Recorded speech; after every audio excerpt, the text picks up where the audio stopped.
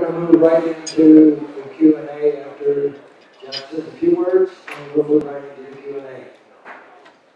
Okay, well, here I am again.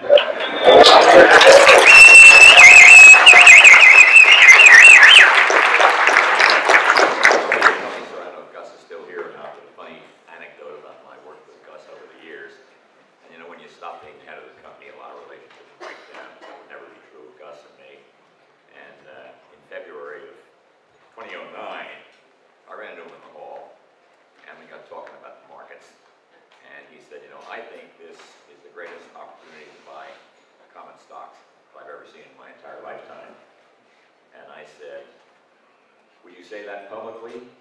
And he said, "Are you kidding?" So we all bear the burden of our own fallibility. He comes at the issue of market returns very differently from I do, the way I do, almost antithetical, and yet we come out in the same place. Gus doesn't, he's smarter than I am in so many ways, and this may be the most important. He didn't put any numbers on his prediction. He just said lower than the past. So I took a look at what I said to you all yesterday, and I looked at a sort of bearish return, assuming a bunch of things go wrong, about a 4% return on stocks in the next decade. That's with a fairly large decline in the PE. And then I looked at what my system would predict for the next decade, because I was kind of winging it on my impressions, and that's what I had in the chart. My system, which is also on slide 41, 43 I should say. And by the way, we're going to put those slides up on Monday on my website, so if any of you want to get them, it'll be very easy to do. It's my book, it's my e-blog at www.cbogle.com. There's a dot. And so you'll see in there, but the system predicted an 8.1 return. So just for the heck of an average, we're talking about a 6% return compared to a 9.1% historical. So Gus and I are going to be, if he'd given a number, I'm going to guess it would have been 7%, but who knows. So we come out at the same place. But my, what a difference in the way we get there.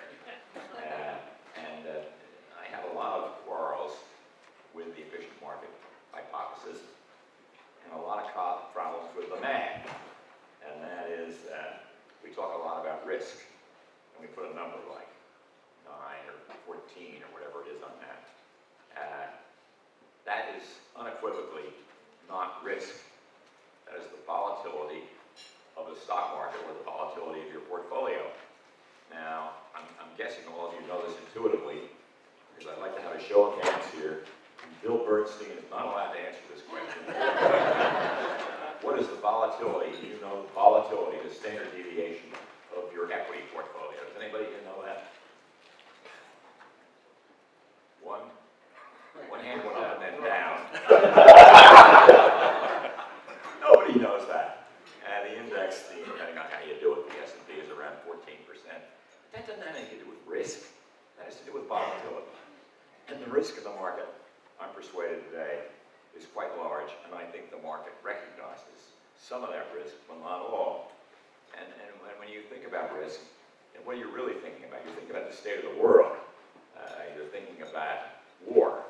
You're thinking about the state of the economy. You're thinking about financial leverage, greatly accessible all over the world. You're thinking about a lot of things that can go wrong. Global warming, health epidemics, growing concentration and bigness in our world. These are all big risks that we'll have to deal with over time. And I went through my whole list here. I would come up with a conclusion that when you put all this together, quoting somebody, I think it's Larry Siegel, you would absolutely conclude that the world is going to hell in a handbasket. The fact of the matter is, in history, it's always been going to hell in a handbasket, but it never quite gets there. So that's called hope, and not risk. So I look at it in a very different way, and I come out about where he does. And so the efficient frontier changes. And then I've always had this argument, which you may have heard me use from time to time. If you look at that chart of Gus's, and there's a percentage point here and a percentage point there, and here's the risk, and here's the, I guess the return is over here, and the risk is down here. and it kind of equates a percentage point in standard deviation, the way that line is drawn, with a percentage point in future returns. You take 1 percentage point more risk, you get 1 percentage point more return. Well, I always argued, in a kind of a nasty way, what sense does that make when an extra percentage point of return is priceless and an extra percentage point of standard deviation is meaningless? Think about that. You're comparing the meaningless with the priceless. So be a little skeptical of all these things, even though Gus, intellectually honest, the University of Chicago efficient frontier model probably comes out about the same place I do as the future returns. So we'll just have to see what happens. I want to mention one other thing about, Gus talked a little about threats to Vanguard, and he used complacency. And I have a different kind of threat, which is best exemplified. And this is not to do with innovation in the firm. You know, all those wonderful people you saw last night. And I saw a group that I didn't even know existed at Vanguard, helping to educate children at the grade school, the high school, and the college level. It's a fabulous idea. Those lovely young ladies don't madly love with me. Let's get it. And so happy to meet so many crew members that I hadn't met before. These are not the big shots. These are the people who are doing the hard work of keeping this place going every day. When you talk about, I think one of our big risks is a different kind of innovation, and that's trying to innovate in the funds we offer. And I think that is a very bad idea. How can you bring out a new fund that you think will do better than the index? Why would it do that? How could it do that? It can't do that. It can come and go. It creates still an additional risk. So I'm reminded, one of my favorite stories, as Mike Nolan knows, about the fabled shredded wheat biscuit. And there was an ad in the New York Times 3 or 4 years ago, and all it has in the middle of the page is a shredded wheat biscuit. This bit, whatever the right size is for a full page at the time. And it says, this is the same biscuit we've made for 100 years. It has the same ingredients. It's made with the same care. It's made with the same machinery, and it tastes exactly the same and bites exactly the same. We put the no back in innovation. And when it comes to, I think our risk is over-innovating. And that probably sounds to anybody who's progressive as a typical statement by an aging veteran who thinks there's only one way to do things. But since I am an aging veteran, and I do think there's only one way to do things, what can I say? I think that's probably enough, Mel, to open the session. And we'll turn over to you. If you can give me a couple of minutes at the end. Okay, we'll do that, Jack. I know you like to respond to questions from people who are attending, so when I call your name out, just raise your hand so Jack knows who he's speaking to. This question is from Dion. He asked, when Vanguard was developed as a mutual company, you thought other companies would follow. They haven't. Do you think they will? Well, I'm not sure I really thought other companies would follow.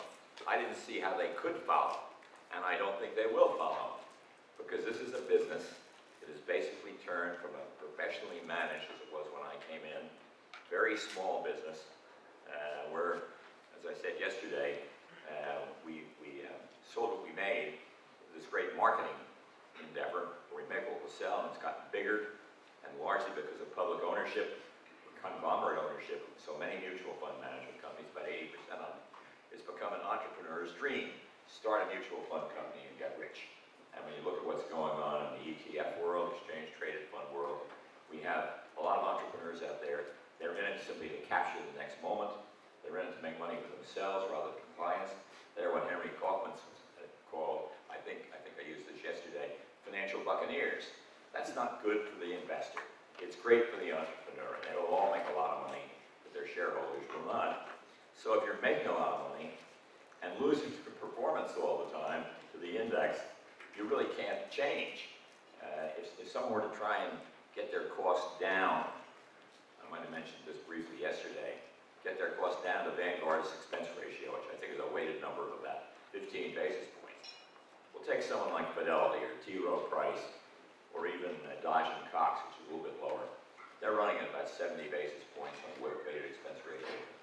they destroyed the firm, eliminated marketing, fired the portfolio manager, started indexing, took away a little bit of Ned Johnson's $26 billion.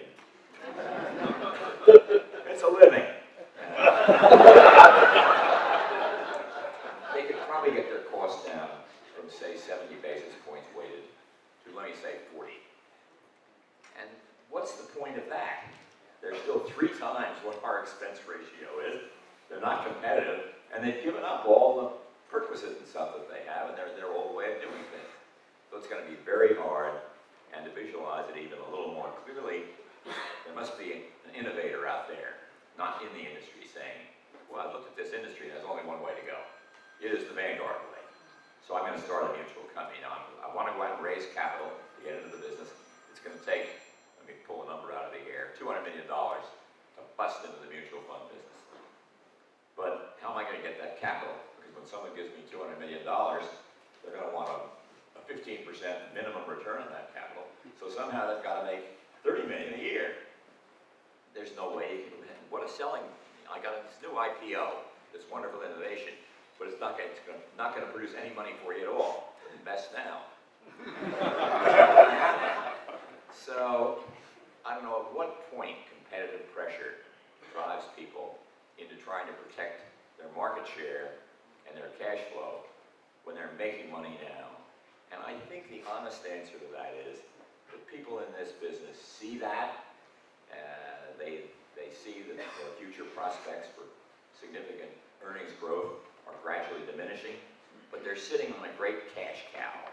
So this cash cow will generate money to the managers, money to the conglomerates, money to the public shareholders, and but they will be diminishing, and a lot of the companies that are now owned by conglomerates or cell phone, Fidelity, for example, I would guess would be sold to some kind of a financial firm within, say, 5 years. That's a pretty short period. I hate to make 5-year predictions because it's at least possible I'll be alive to see whether they came through. So I don't, you can see what's happening, and it's dramatic. You saw those charts yesterday. We're doing 140% of the industry's cash flow. But other people aren't going to concede because they're still making a lot of money. They're happy. There's enough money to keep everybody rich.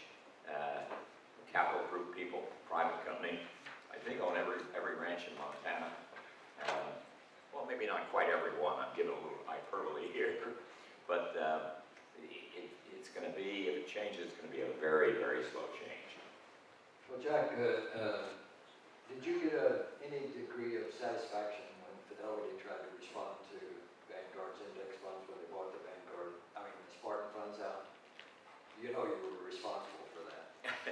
Yeah, well, the Spartan funds are a pretty good, first of all, be clear on the Spartan funds. They're the only, Fidelity is the only fund group, only fund sponsor in the entire industry that's taken indexing seriously.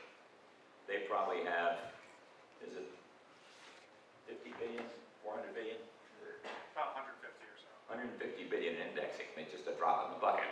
But nobody else is anywhere near that. And they charge kind of Vanguard type prices.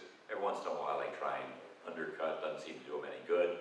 And then they go back to, trying to make a little penny here and there from their index funds.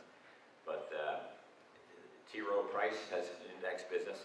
They won't even tell you about it. Well, maybe they will. I can call them on the phone. But they're charging 23 basis points. 23 basis points for an S&P 500 fund. I think those directors have breached their fiduciary duty to that fund. And it doesn't work. I think it's Morgan Stanley is even worse. There's a J.P. Morgan that charges 100 basis points, but they only charge 50 basis points if you pay a 5% sales commission. Only, by the way. I don't know how that word's slipped out. So it's pretty much monopoly, except for BlackRock, which is doing quite well, and State Street, which is just kind of hanging in there. And they have the most widely traded stock in the world, and that's F.I.R.E. But it's not going to be a very profitable business for them. And they're pretty marginal in terms of cash flow. So it's basically come down to BlackRock and Vanguard. And we're 25% of the ETF business, and 75% of the traditional index fund business, and BlackRock is probably 5% of the traditional fund business, index fund business, and they're bigger than we are, so they're probably 35% of the ETF business. So we'll be bigger than BlackRock. I don't know whether that will give me any satisfaction or not is another question. You know, there are ways to use our ETFs that are satisfactory and important and valuable to investors. But there seem to me to be a lot more ways to use them in a very foolish way.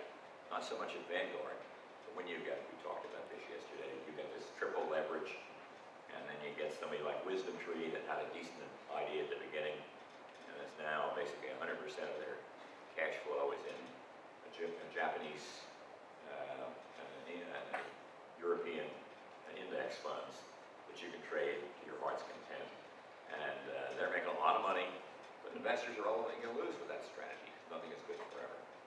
So, you know, it's probably a little dumb to say I don't see any real major competitor on the horizon, but it's the mathematics that I always come back to. And you've got to look at the incentives, you've got to look at the motivation, and no matter what they do, and I think this is an important point, they can do anything they want to compete with us. If you want to lose money, they can bring in that index fund at 4 or 5 basis points. But what we really have going for us is having had missionary zeal for indexing, basically not from day one. That was an idea to get us into the investment management business back in 1975. But from say 1980, 1985 on, particularly in the 90s, the zeal of perpetuating the value of indexing. Books, academic articles, the kind of things I've been doing. How can somebody that's been dragged kicking and screaming into the index business compete with someone who has this missionary zeal as if it's the Holy Writ? It's just not a fair trade.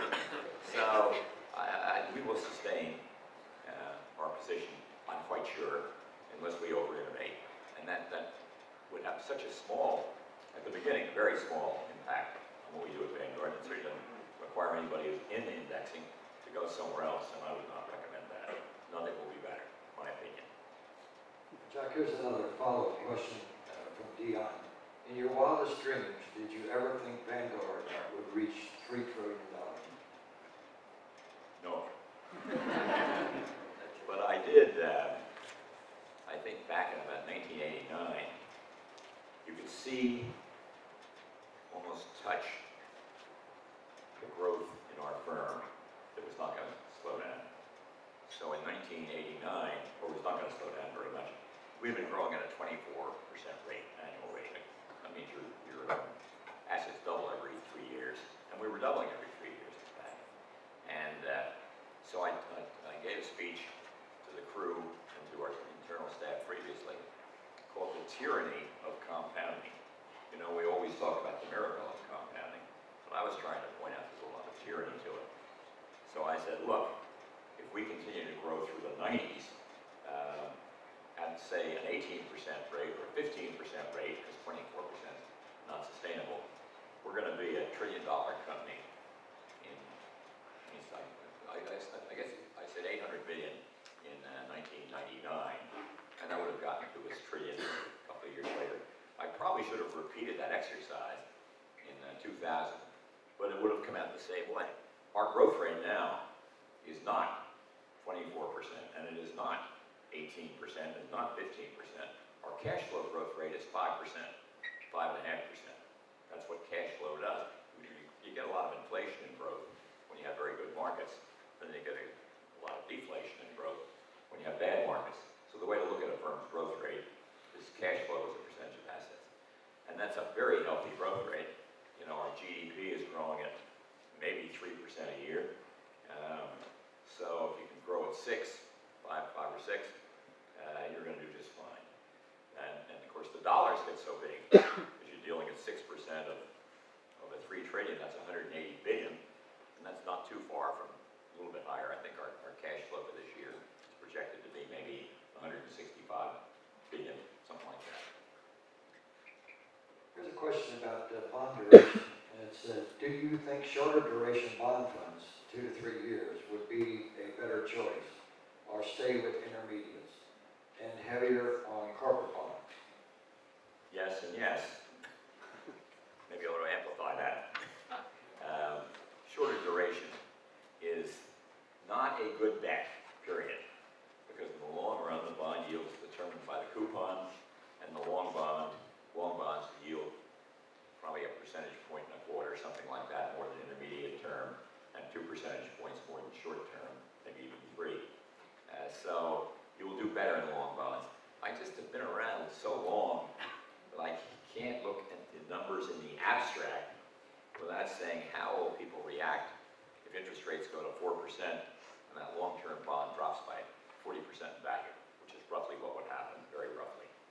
And I think most people cannot handle that. So no matter how good the long run is, we all have we're influenced by the short run. You know, the long run, God knows how long it is. If you have a retirement plan, you think, gee, I better do something about this. I can't handle those losses. So it's the psychosomatic or behavioral effect that worries me. So what I do myself is do, in my personal account, limited term muni and intermediate term muni, about half and half. So it gets me to a duration of probably maybe 4 years, something like that. And that sound right, Mike? About 4, yeah. He's a good man. Why don't you say exactly 4? And on my corporate, I have some mostly short term. We don't have limited term on the corporate side and the index side. And I'm a little down, as I told you yesterday, on the total bond market, because I just think it has too much in the way of governments, too much in some abstract way. Can I prove that? No, I cannot prove it. And my big booster, David Swenson from Yale, thinks the only bonds you should own are government bonds, treasury bonds. And I think in the real world, that's just not enough return, and the amount of risk, I'm talking real risk and not standard deviation, is quite small. You will do significantly worse than your treasury bond if you have corporates. If they have a low default rate, maybe the corporate return will be less than the coupon, but not enough to get it down to the treasury rate. These are all expectations born of too many years of experience, perhaps. So I'd say yes, stay short duration. Don't overemphasize governments. It troubles me that treasuries and mortgage backs, treasury-backed mortgage backs, are 70% odd of the bond index. And I just think that's too much. And I've tried to get Vanguard to change it, but you can imagine what they think when they get a letter from me saying, you know, we're doing the bond thing wrong. And I started it that way. I didn't have anybody to advise me. I'm not sure I looked enough at the returns, but the returns were so high, and the yields were so high when I started that bond index fund, first bond index fund in 1986, just seemed like a no-brainer. The yields were so high that the risk went up, let me say, 7 and 8%. Just didn't look so stark. When you get to 2 and 3%, that's a 50% difference. So, I think it's Lord Keynes who said, you know, that's not what you said the last time you talked to us. And Lord Keynes responded, when the facts change, I change my mind. What do you do? Well, Jack, the comeback on that from a lot of people is that you take the risk on the equity side. You want your bonds to be your safe harbor. And there's nothing safer than treasuries. And so why do you think that the 70% in government bonds is too risky when we're talking about looking for ballast in bad times? Well, you have to think a little bit about what that 70% is all about. You know, what is the proper ratio? What is the normal government bond, treasury, and Ginnie Mae bonds for U.S. investors? We've got huge amounts of treasuries that are owned by China, Japan, and if you take them out of the program, you're going to all of a sudden have bonds that maybe, I don't know the exact number, but let me say 40% of the portfolio. What does it matter what China and Japan are doing in terms of your portfolio? So if you look at other portfolios, pension fund portfolios, for example, they're going to be more like 35% governments. I'm not saying that's right, and I am saying I'm making a judgment, which is a fragile judgment, and like everything I've ever done in my entire life, it could be wrong. But I have a feeling, and I think a duty to express it. Because a point, just remember, an extra percentage point of return is priceless. And I think you touched on this, but the question is from Karen Bennett. If you care to share it, what is your personal asset allocation and why? Okay. And believe it or not, I just actually changed it for the first time in many, many years. Let me go back a little bit in time with you to an interview I had with Don Phillips of Morningstar in, I think, the spring of 2000. Could have been the fall of 1999, could have been a little bit later, but right around the high end of the stock market. And he asked me about my asset allocation. And I said, well, right then it was about 65% stocks, 35% bonds. I'm a conservative person. And at that time, bond yields were 8% and stock yields were 1%. And I said to him, we looked this up in my interview on the Morningstar board a little while ago. And I said, you know, with stocks selling at 30 times earnings and yielding 1% and bonds yielding 8%, there's really not a chance in the world that over the next decade, stocks will do nearly as well as bonds. And then I asked myself rhetorically, then why am I holding any stocks at all? And did something about it. Very rare for me. I just don't fuss around with changing. So I went from, in very rough terms, and I combined various retirement plan accounts, personal accounts, trust accounts, to get this number. But I reduced, I wouldn't dare get out of the stock market. I'm not smart enough to do that. That would have been called for then. You would have been smart to do it, but I'm just not smart enough to do it. So I reduced in very rough terms, and this is out of memory too, but I know where it came out. I reduced my equities from about 65% of my portfolio to about 40%. And I was very happy with that. That occurred in the 90s. I didn't see any reason to fuss, but I did not rebalance at the end of at the end of 2010. So I've stuck with that, and gradually, because of changes in the stock and bond market relative to one another, I got to about 55% recent present position, 55% equities, 45% bonds. And these are combining taxable and retirement plan accounts. It's a crude number, but it will get the point across. And not precise. I don't do precise anyway, because it doesn't matter. And I decided at the beginning of the year, as I looked around this risky world out there, all the things that are going on, international conflicts, problems in the U.S., the financial system, the kind of things, world's financial system, possibility of war, even more subtle things like the role of technology in price competition. Everybody knows that technology has changed the dimensions of price competition in this country, and it's been in favor of consumers and therefore against the interest of producers. The producers are the companies that are making money. And you see this in Walmart, for example, in its recent earnings announcement. So I put them all together, and I thought I really want to go down from 55% equities to about 45. And I found it very difficult to do because in my personal account, I have such gains on the index funds I bought 20 years ago that I started to have a big tax burden. And with the amounts of money involved, it's probably a 27 or 28% capital gains tax. And so I've got to say, well, is the market going to go down 27 or 28? Admittedly, I'd establish a lower basis. And I didn't think that was very likely, but I still did a little bit in my personal account, and about half of it got down to 50-50. And then in my retirement plan account, which is all going to charity anyway, it's kind of a funny way of looking at things. But I thought if everything else fails, I can always draw money out of it, so I'll be a little conservative there. I reduced it another 5 percentage points on the total portfolio. So now I'm 45, 45 in stocks and 55 in largely short-term and limited term bonds. So that's the story. This is a non-investing related question, but it's about your management style and your productivity. It's from Janet Heffernan. James, how does your office management style contribute to your productivity, and what time of the day do you find to be the most creatively productive? Well, let me try the last one, which of course has no answer. What time of day do I find to be the most creative? Well, I have this funny mind. Mike can attest to it.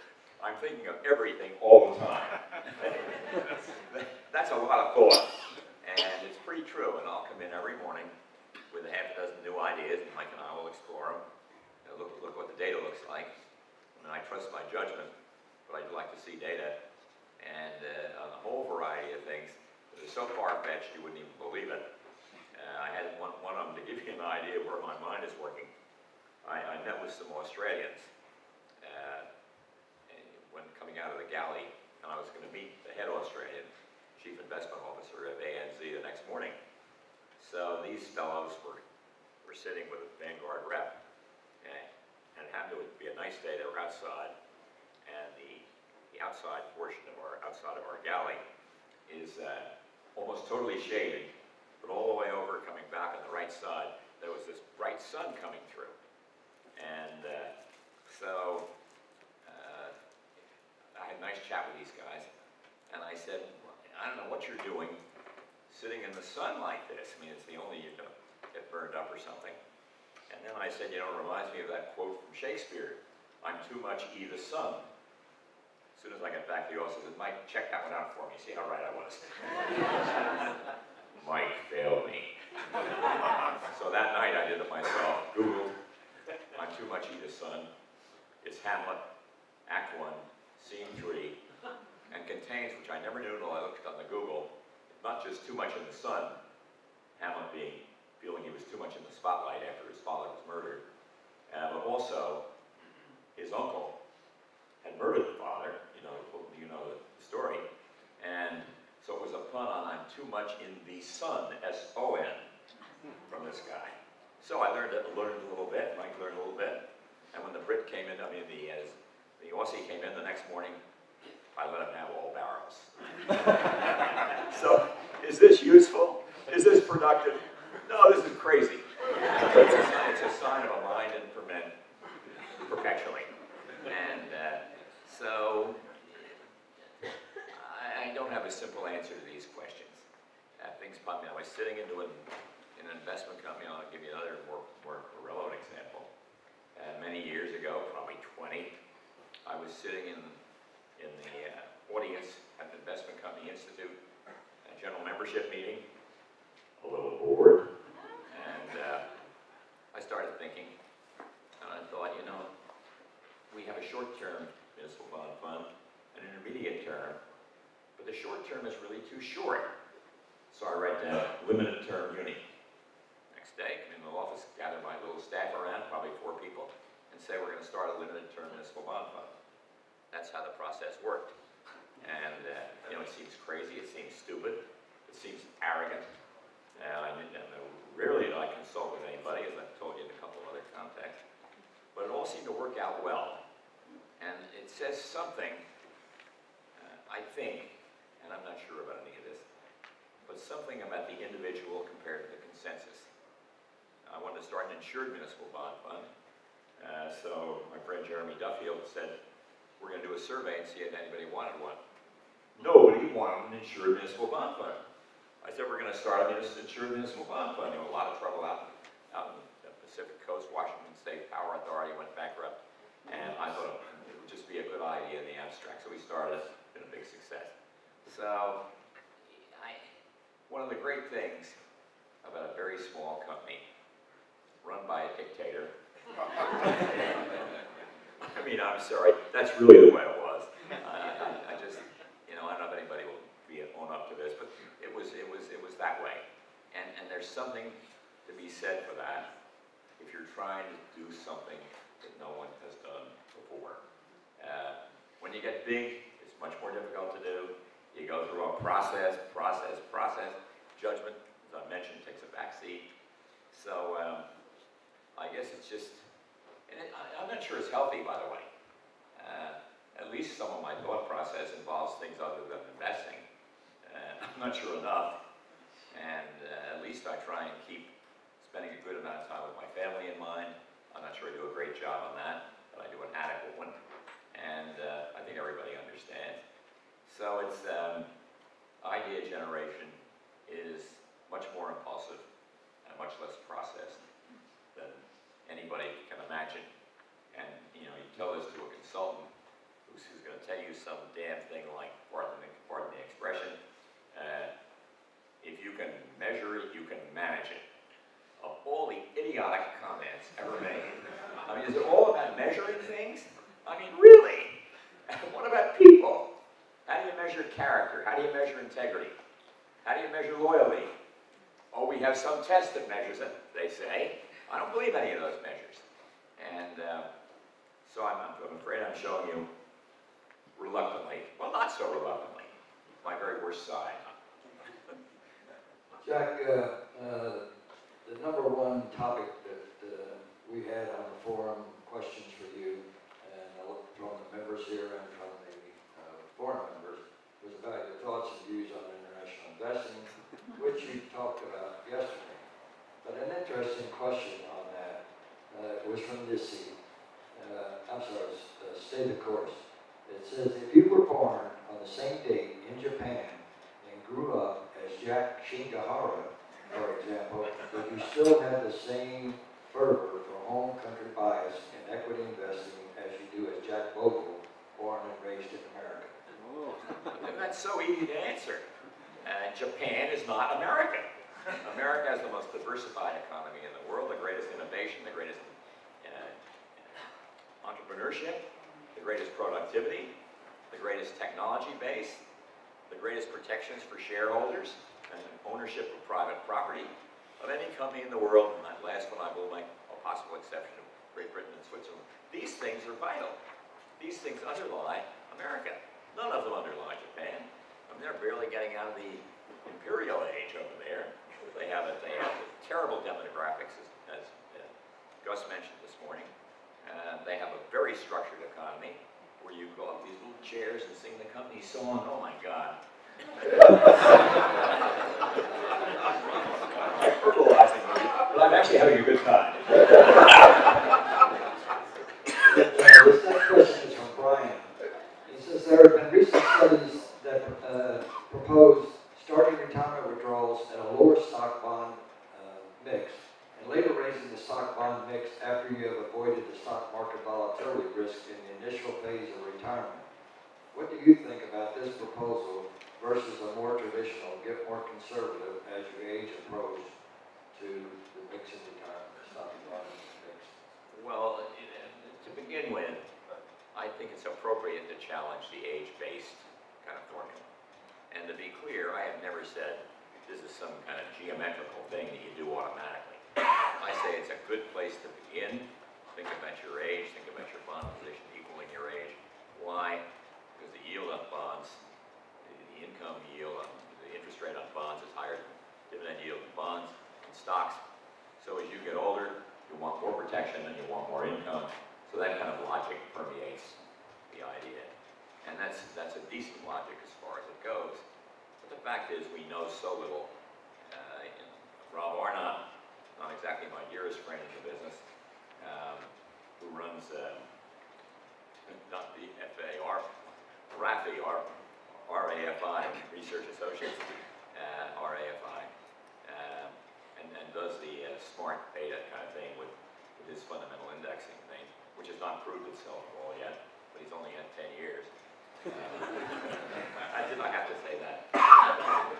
But I don't think there are easy answers.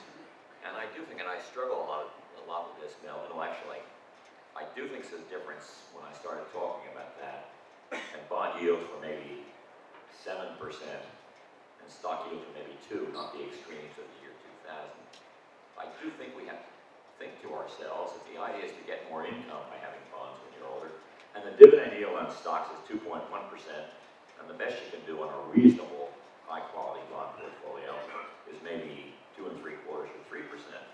I think we have to challenge our assumptions. There's not a lot that's permanent in this field. I don't know how. I don't have the answer to that. I know I'm not going to be able to change the way we do our target date funds. But I'm a little suspicious, and I wonder if those life strategy funds, just pick one and have a permanent ratio, is not a bad idea.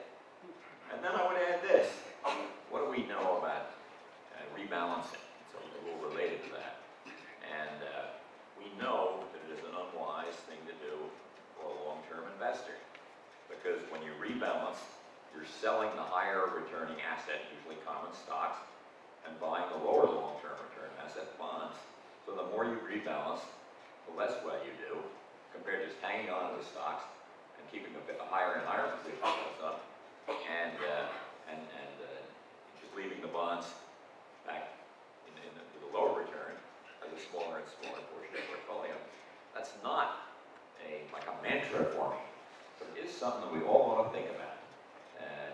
And times change, conditions change, interest rates change. So that basically the answer is there is no answer. But I do think that the target date approach is a reasonable approach. I think it should be compared with the life strategy approach, which is a permanently conservative growth income objective, series of objectives. Probably, I don't even know, but 30% equities, 50% equities, and 70% equities, or something like that, maybe even a little higher, is another way to do it. There's no guarantee in any of this. There is a behavioral element, comfort level, if you will, that if you get older, and I know this feeling. I didn't even talk about this when I talked about the difference between what you need as an older age income, for example, and lower risk. But there's also this human factor. We get a little bit crotchety and nervous when we get old. I don't, but everybody else does. Well, Jack, you touched on the life strategy funds and the target date funds. Do you have any idea when an investor looks, let's say a retiree looks, and they're looking, thinking, being conservative and income? The life strategy income fund is 40% equity. The life strategy the target date income fund is 30% equity. Do you have any idea why Vanguard has the name income in portfolios that are 10% more in equities? I started those funds, and I didn't know that. There is in all my bragging about the number of things that are on my mind. Everything is not in my mind, and I'd actually be very surprised at that. I'm going to ask Mike to check that out for me, okay? Or do you know it's true? I'm not sure. That's the first time he's ever answered that. I know the life strategies. So we'll check it out. It seems very funny, because at 10%, think a 10 percentage point difference, and you multiply out the expected stock return and expected bond return, and it really doesn't change your risk or your return very much if you have 10% more or less. So I think sometimes we're too darn mathematical, and it's basically what are you comfortable with, what do the numbers tell you to do, how much do you think your risk, how much money do you have at stake? If someone has a huge amount of money at stake, it's going to be very different. If someone's struggling for every penny, so they don't have to call on their kids when they retire, or when they get 10 years into retirement. So none of this is easy, and that's why anything that is too formulaic kind of worries me. And yet, okay, Bogle, gross return minus cost equals net return. That sounds kind of formulaic to me. So I guess what I'm saying is anyone that uses my formula is okay, but anyone that uses other people's formulas probably ought to be careful. I am trying to make, by the way, a serious point there, and that not everything can be converted to numbers. Read my book called Don't Count on Them. Jack, I may have misquoted those numbers. I think I was comparing the life strategy conservative versus the target date retirement income. So, well, see, that would depend on which retirement. Right, the target retirement income fund is the final fund that everything eventually goes to. But you'd be picking a particular target date retirement date, right, to get that 30%.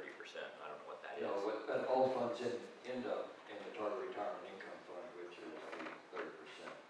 So target retirement doesn't have an income fund as such.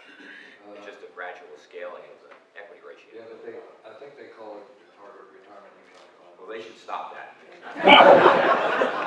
We'll check those out. I don't think they like it. We'll move on, because I'm quoting from memory as opposed to. Question from Nisi. What do you make of predictions that investment returns going forward will be lower than we're used to? I think we all know your answer, but do you think that they will be lower than normal for a long period, or for? Well, let me say a couple of things about that, and that is when you look at things in 10-year aggregates, and let me use my simple number, which is a 6% future return, just for the fun of it on stock. Start with the knowledge certain that it's not going to be 6, 6, 6, 6, 6, 6, 6, and 6. It's going to be plus 20 and minus 40, and it's going to jump all over the place. So that in itself is, kind of gives the lie to thinking about things as a time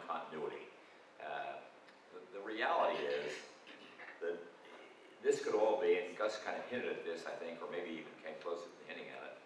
You know, we got a good solid 40% market decline, then all would be well. And if you think about it for a minute, and I don't think too many of you here are in this category, and certainly I'm not, but if you're building a fund for retirement, pray for a 40% market decline. Not just Sunday, but Monday, Tuesday, Wednesday, Thursday, Friday, and Saturday, because you'll be investing at lower prices for years. So we have this kind of funny bias that you know, market highs are, rising markets are good and falling markets are bad. And the fact of the matter is that everybody must know that rising markets are good for sellers and bad for buyers, and falling markets are good for buyers and bad for sellers. There's this eternal equation, and nobody can challenge that any more than they can challenge the gross return, just so you get the full point, minus cost equals net return. Jack, you said, the first two words you said in your opening remarks the other night were Taylor Larimore. I have a message for you from Taylor. It says, Dear Jack, no one in the mutual fund industry has a greater combination of character, practical experience, knowledge, inventive genius, wisdom, perseverance, management ability, literary ability, kindness, modesty, and a desire to help others. What are your most important words of wisdom to give to your Bogleheads? Well, first of all, my wife would agree with all that. She said, who's he talking about? And as always, my wife was right. We will be celebrating our 60th wedding anniversary next September. And so I don't want to do anything to disturb her. I don't argue about that. But the advice really is simple. Look at investment principles. Know what the game is about. Understand where we're to the sources of returns, one of my big themes for both for bonds and stock. And just try and figure out how much risk you can tolerate. You know, it's easy to put in a questionnaire, what would you do if the market went down 50%? And people say, I guess it wouldn't bother me at all. Well, that's a barefaced lie. You know, it's easy to contemplate 50% decline and say, fine, I know it's going to come back. Then it goes down 50%, you're on your way out the door. So it's behavior, it's who you are, and always be who you are. Life is too short to be anybody else. And but take into account the fundamentals. You know, listen to what people like me are telling you that are reasonably unbiased about future market returns. And conservative, I would always lean to the conservative, because you will then be in the awful position of oversaving, which is so much better than being in a position of undersaving when that great retirement date comes.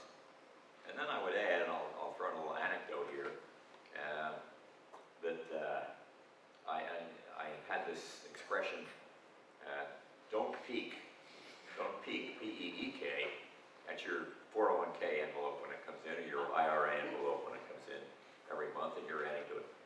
Just throw the darn thing in the wastebasket. And to keep doing that until you retire. And when you retire, open the envelope. But be sure and have a cardiologist. Because you're going to have a heart problem. And you won't believe what you've accumulated. And the anecdote part of this, and every once in a while you find out, yes, in spite of the odds, somebody is actually reading this stuff. And somebody is getting the point. And I've been saying that for a long time, and I got a letter from an airline pilot just retired, not so long ago, a long letter, and with a couple of long follow-ups. And his first letter began, Dear Mr. Bogle, I have just opened the envelope. It gave me such gratification. You know, it's ESP, because the next question was from Backpacker, and it says, you've said that investors shouldn't peek at their portfolio statements. I believe your exact words were, don't peek, don't peek, don't peek. This helps them stay the course, and when they look at their portfolios right before retirement, they'll be floored at how much they've saved. How does that work in practice, though? Don't investors need to monitor their portfolio to rebalance, maintain age in bonds, and watch for fraud? Well, you got to distinguish between the real world and the hypothetical world. I mean, you know, read The Tortoise and the Hare. It's a great story, and there's no better story for an investor. But it's overdrawn, it's hyperbolic. You know, none of us are tortoises or hares. It's just a question of how much of us is a tortoise and how much of it is a hare. You read these things about all people are divided into 2 classes. Are you kidding me? I'm looking at 220 people or something here, and not one of them. I mean, this group is divided into 220 different classes. And so you have to recognize people's individuality, and you have to recognize the difference, and I'm not sure I'm good at this, by the way, the difference between kind of a little hyperbole to make a point and hoping that people will understand it's like an ideal or a fable or a moral that you adjust around to deal with who you are yourself.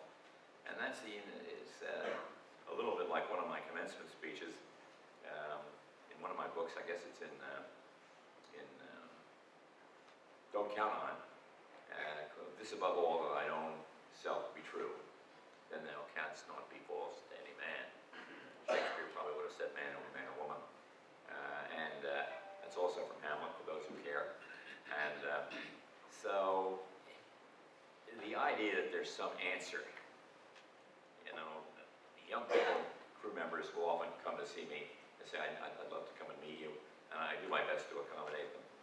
And they basically, if I can simplify the conversation, say, okay, what's the secret? What's the secret? How do you get to be the head of a $3 trillion company or whatever we were when I last ran it? And I say, look, you have a lot of assets that I do not have, and I have a lot of liabilities that you do not have. We're different people. Every person's secret is different. So just learn what you can, watch others, watch what they do, see what you can identify, see what you can. But for God's sake, be true to yourself. And so, I don't have this kind of Confucian sort of wisdom. But I do have a certain kind of wisdom that calls for perspective. And maybe I hate to use the word modesty, but I'll say modesty in the extremity of my views, not a human being. And so we all struggle on different family circumstances. I mean, they're so different. Everything is so different that when someone says, I can tell you what the rule is there is no rule. I mean, there's common sense, there's mathematics, there's what stage of life you're at, it's family, what your objectives are to, leave money to your children or make enough money for yourself, have a comfortable retirement. Abstract goals, but ultimately are measured with a dollar sign, a certain number of different things to it. So I don't, I'd love to have some really, do we have a wise sentence, Mike? Could you give a wise sentence that I've given you? Stay the course. Stay the course, that's good. So many here. I'll press on regardless. All right, this next one's from Jane. It says, Vanguard has publicly maintained that HFT high-frequency traders are needed as market makers. Given that Fidelity and other large fund companies are starting their own dark pool, why isn't Vanguard joining them to potentially get the best price for the customers? Is there a disadvantage in placing trades within the internal dark pool first before going to external exchange? Well, that's actually, particularly in this day and age, kind of out of my pay grade. I don't know exactly how we do it.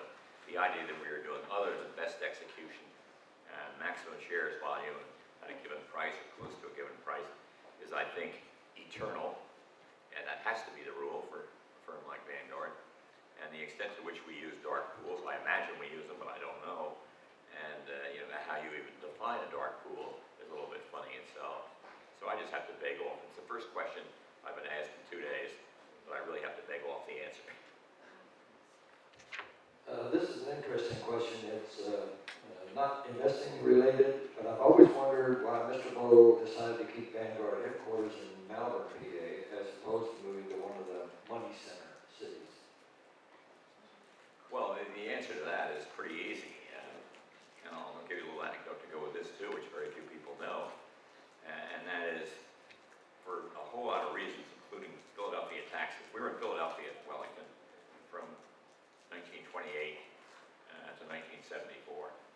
And kind of early in 74, we decided we could get better real estate prices, better workforce, eliminating wage tax, and therefore being able to recruit a better workforce, just on a financial basis. And so we moved out to, well, what do we call it then? Right around the corner from the Chesterfield building we had, and small building. And then when the company blew up, it was sold. And so we then built the building in Chesterbrook when we got a little bit bigger. And that was back in 74 was the first one, and then we moved to Chesterbrook in 1983. So we got out of Philadelphia, number one, primarily for tax reasons. Even when we got out of Philadelphia, we had a big problem with the Pennsylvania taxes. They had a very peculiar way of taxing investment companies that was finally unacceptable to us. So we could have moved to a county without any personal property taxes, say, I'm not sure what the county is, Dalton County maybe, where Harrisburg is, and solve the whole problem. But nobody wanted to go to Harrisburg. So I decided we would change the law. Might as well think big. And so I got a really good lobbyist, former Governor Ernie Klein. And when I say a good lobbyist, I mean someone that is totally above board. Not a contingent fee guy. We pay them the normal legal fees. He had great contacts out there. He explained to the people we were going to have to leave the state unless they changed the law. And within about a year, oh, by the way, I should tell you, this will also tell you more about me than you want to know. Well, in Pennsylvania, there are about probably 6 companies in Pennsylvania, smaller than we were, but some of them were decent size. And they said, we'll work with you on this, we'll help pay the bills. And I said, no, you will not. We're going to do this all on our own, happy to pay the bills, but I don't want anybody mucking up the decision process around here. So we did it all by ourselves, and they got the benefit too. We then got a unanimous passage of a bill that eliminated these taxes in Pennsylvania, did away with them flat in probably 1976 roughly, and the unanimous in the Senate, unanimous in the House, and signed by the governor, was then Dick Thornburgh. And all of a sudden the tax problem was gone. The taxes would have cost us now about 10 basis points a year. So add that to 17 basis points of expense ratio, or 15, and you get, say, 25 basis points. It was just unacceptable. It would not be something the fiduciary could afford to do. So when all else fails, change the law. A follow-up question to that, do you feel that being in Malvern as opposed to one of the money centers helped to keep a distinct culture of Vanguard? Well, I guess it helps in a way.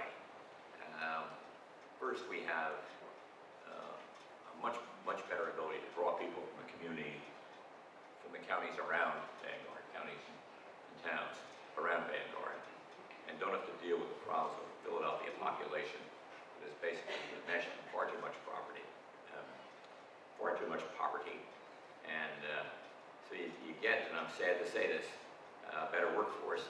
Although it's still possible for you to get a workforce from Philadelphia, and we still do it. They come out in the train. Mike comes out in the train himself most of the time. Philadelphia is president now. And so I think we have a better workforce. But whether there's some intellectual, are we free from the influence of Wall Street? Well, if you're an indexer, you're free from the influence of Wall Street anyway. So I'd say we could have gone to Harrisburg. We could be in, I don't know, Pittsburgh. Oh, God, no. Sorry about Pittsburghers. And I think being outside the city is kind of, it sounds great, doesn't it? You know, you're away from all that funny influence and all that trading and blah, blah. I don't think it matters that much. So what keeps us going is not necessarily being in Malvern, or as I still say, Valley Forge. What keeps us going is the 2 great innovations. One is mutual structure, and which was like easier to do in Pennsylvania once the law got changed, and the idea of indexing. And any firm that had done that, like we had done, I don't think it would really matter whether they were in Syracuse, kind of an interesting place to be, I guess, or not. So I think it's mostly a workforce issue, and we have really good people working here. And I was really impressed last night, other than 114 selfies, my actual count, with the wonderful young people that we recruit here, and I think it helps in that way, workforce way, inside the city. I'm not even sure of that. Well, Jack, this next thing is not a question, it's more a nice comment from Miriam, and I want to pass this along. It says, I just received my beautiful hardcover 2015 edition of John Bogle on Investing, the first 50 years from Wally Publishing. Part of his dedication states, and especially those Bogleheads of the internet, that dedicated and loyal cadre of Vanguard diehords who give me strength to carry on my mission. It's incredible to think that we, the foreign members, give him the strength to carry on his mission. Perhaps we could thank him for his dedication. It is nice to know how important the Bogleheads have been to him. And it really is, Jack. That dedication really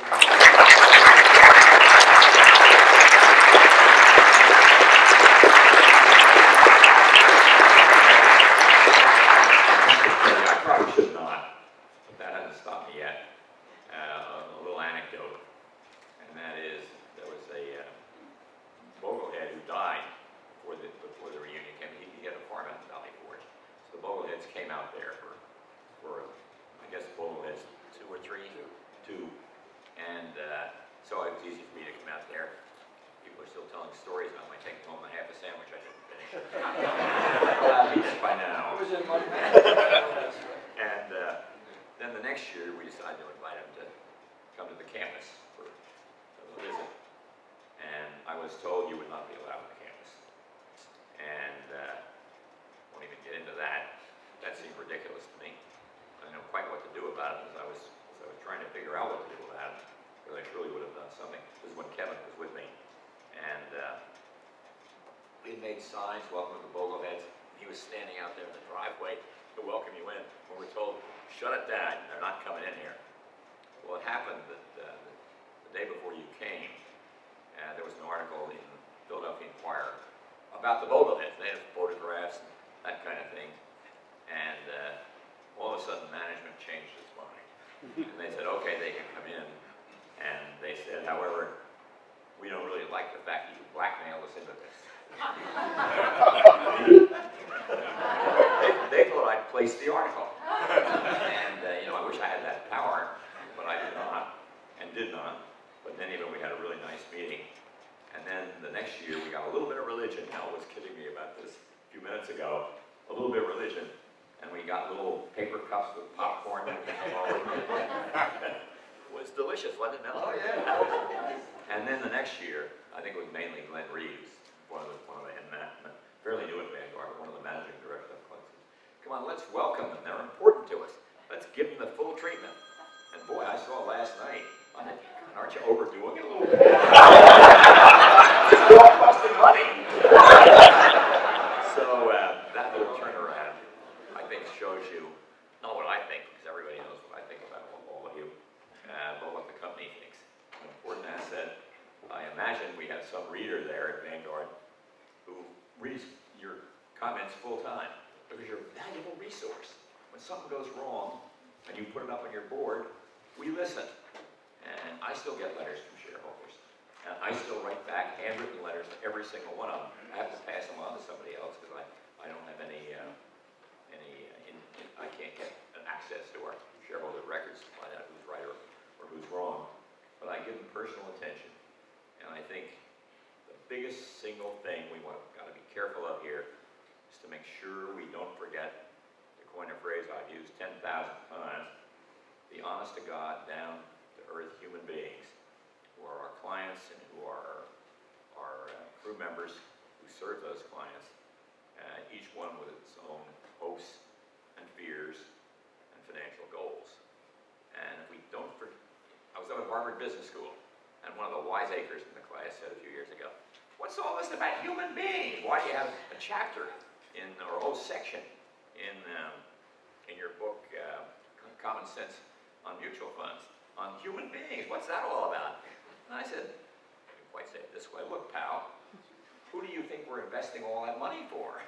It's not some big abstract, probably $1 trillion. It's people, humans with their own needs. And if we ever forget that, either with respect to our crew or with respect to our clients, that would be ultimately, takes a long time to happen, ultimately the kiss of death. So how do you keep humanity in the picture. You know, I'm doing my best every day to do it. I may not be here forever, although sometimes I entertain the contrary side of that proposition.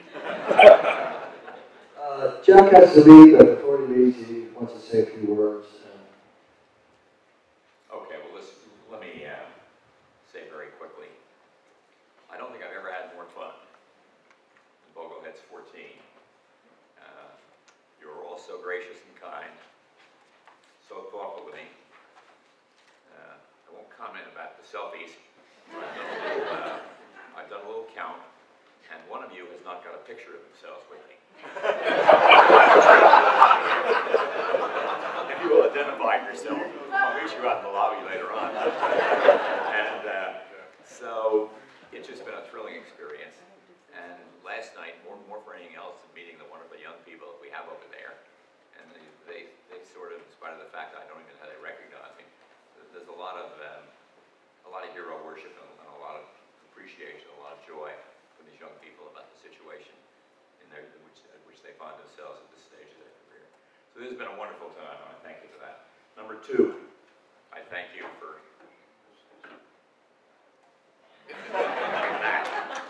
my walking stick. And the motto when we gave it to Jack is, you can lean on us, we support you. And so that's a nice touch, and I certainly want to thank Mel for his leadership of this thing, and also this whole group of you. You know, not only Mel and Marlene, but Ted and Linda, Paul and Linda, I should say, Gail Cox, of course Gail Cox, Mel and Kathy, and I think maybe Ed and Patty were so great. You know, you're kind of become old pals, and we get together once a year. It's a little bit like a family holiday, and that's a big fun of it, doing this over and over again for years. And so